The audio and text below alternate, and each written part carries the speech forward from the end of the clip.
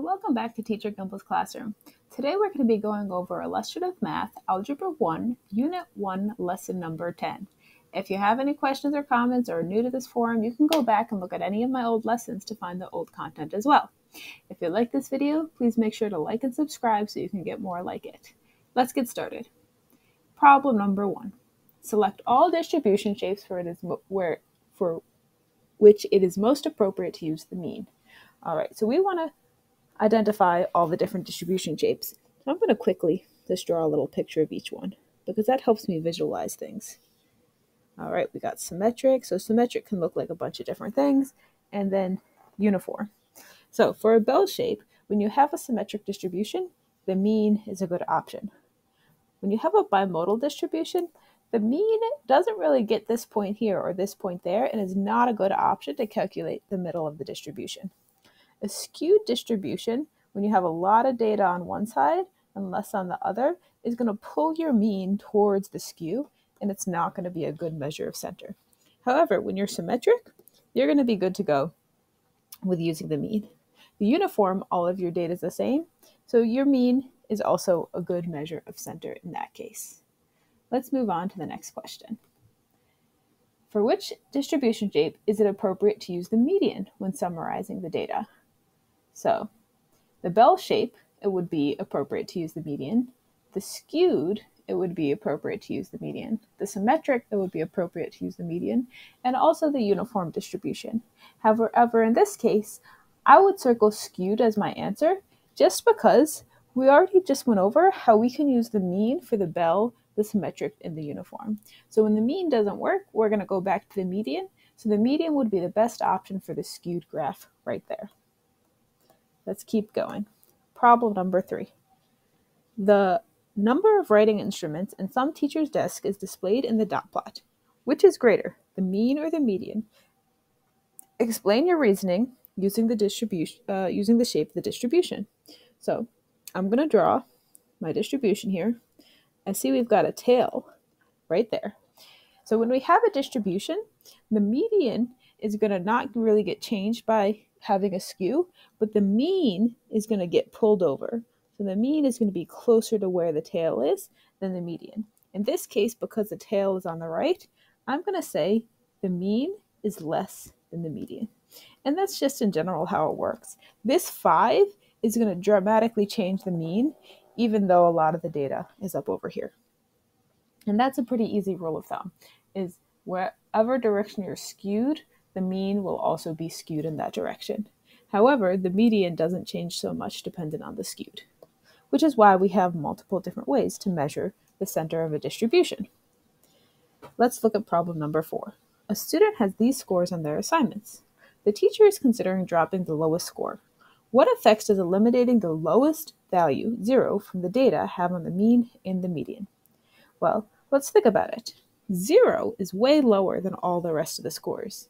So when you add a 0, it's going to pull the mean to the left. So getting rid of the 0, it's going to make the mean is going to get bigger because you're taking away a value that's very low. However, when you're calculating the median by crossing out the values and finding one that's in the middle, we're talking about the difference between 80. If we cross out the 0, the median is going to go somewhere between 75 and 80. So the median, it does get a little bit smaller, but it does get a little bit bigger because when you have the 0, it's actually going to go, I apologize. We're getting rid of a value, so if we get rid of the 0 over here, our median is going to shift slightly to the right. So in this case, our mean is going to get bigger and our median is going to get slightly bigger. So both kind of shift to the right, but the mean is much more strongly affected than the median, which is why, again, sometimes it's good to get rid of outliers when our data has an extra outlier to identify the center of a distribution. Problem number 5. What is the 5-number summary for the data right there? So if you remember the 5-number summary, we actually used that when we were creating dot plots. I like to draw my little table. So I've got my min here, I've got my max there, I got my median in the middle, and I do Q1 and Q3. My min is my lowest value, my max is my highest value. Now let's cross these out. I keep on doing the medians wrong. We got 5 as the median.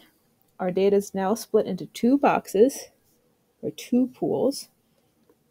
I'm left with 2 numbers in the middle, so I say 2 plus 4 divided by 2, which gets me 6 divided by 2, which is 3, gets me Q1. And then on this side, cross out, cross out. These are my 2 middle values. So I'm finding the median of the top 50% of my data. And we got our Q, this is our Q3 right there. There we go. So our 5 number summary is going to be 2, 3, 5, 8, and 15. And that gives us a general sense of the distribution of our values of this data set.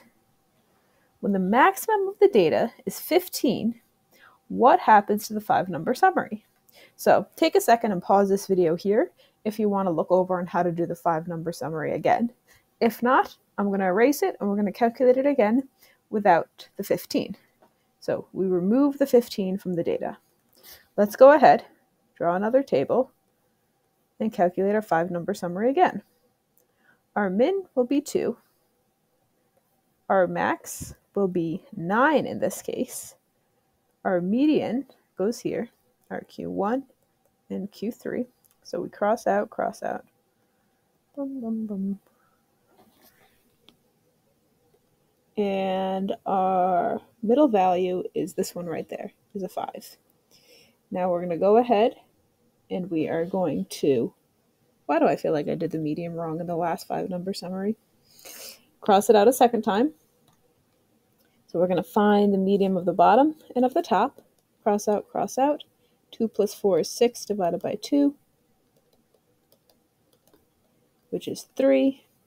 And then we have 6 plus 7 divided by 2, which gets us 13 divided by 2, which is 6.5. 6.5. So as you can see, our 5 number summary, all of the numbers got slightly less in this case. All right. Let me know in the comments if I made a mistake with a 5 number summary the first time, because I feel like the median should be slightly different. But let me know in the comments if you can find it. Problem number 6. The box plot summarizes the test scores for 100 students. So we've got this box plot over here. I know where my min is, my max is, my median, my Q1, my Q3. Which term best describes the shape of the distribution? Well, I see that it has a tail all the way over here, and that almost immediately tells me that it's skewed. So it represents a skewed distribution. In our last video, there was a pretty good example of a dot plot and a box plot back to back. You could see them on the same screen, and you could really see how the skew on the dot plot related to a box plot in that case. So if you want to check that out, it's in the lesson 9 video of unit 1 of Algebra 1. Our last question, problem number 7. The histogram represents the distribution in length in inches of 25 catfish caught in the lake. If possible, find the mean. If not possible, explain why not. Well, I do think can we find the mean? We don't actually know. We know that there are 4 values between 3 and 6, but we don't know what they are. And we know that there is 9 values between 6 and 9, but we also don't know what they are. So in this case, we actually cannot find what the mean is. So we're just going to put nope with a sad face, because we don't have enough information to find what the mean is. Similarly, with the median, we can calculate which bundle the median is, but we can't actually calculate what it is. So I know if it's between 6 or 10 or 10, 9 or 12, but we don't actually know what that median is, because we could have this box over here, which has 9 values. Maybe it's 7 catfishes that are 7 inches long and 2 that are 8 inches long, or maybe it's 5 catfishes that are 7 inches long, 2 that are 8, 1 that are 9. Like it's hard to know exactly what falls out of those bundles. We just know that there's 9 somewhere between 6 and 9. So that doesn't give us enough information about the specific values to either calculate the mean or the median. So we're going to put a nope here as well, and a sad face.